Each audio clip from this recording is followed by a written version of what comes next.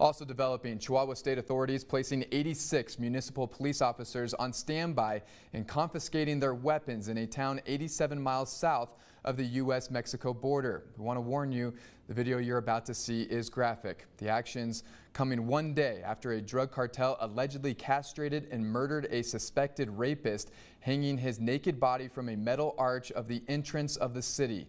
State police officers and Mexican National Guard troops then patrolling the town, seizing guns, ammo, and 2 drones from a private home on Thursday. The rifles and guns will be examined to see if they have been used in any crimes. For more on this story, visit borderreports.com.